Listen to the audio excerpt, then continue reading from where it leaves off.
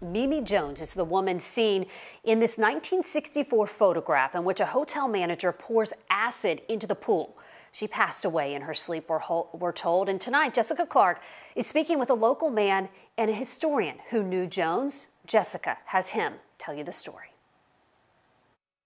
Mimi Jones was one of the great foot soldiers of the civil rights movement. Historian David Nolan said when the idea emerged to have a civil rights demonstration at the whites-only pool at the Mansa Motor Lodge in St. Augustine, organizers realized they needed people who could swim.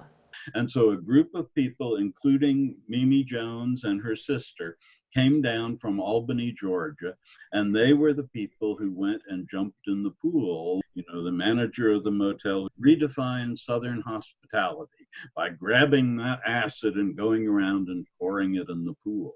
And Mimi said it was terrifying to her. But the photograph of that was the most famous photograph ever taken in St. Augustine.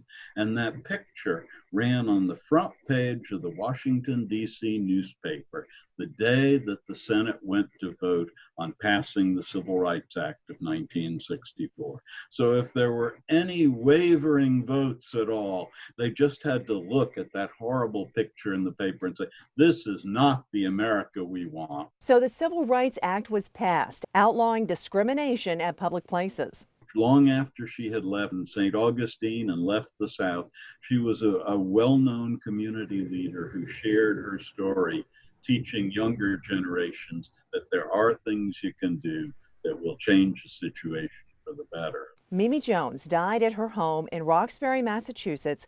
She was 73. Jessica Clark, First Coast News, on your side.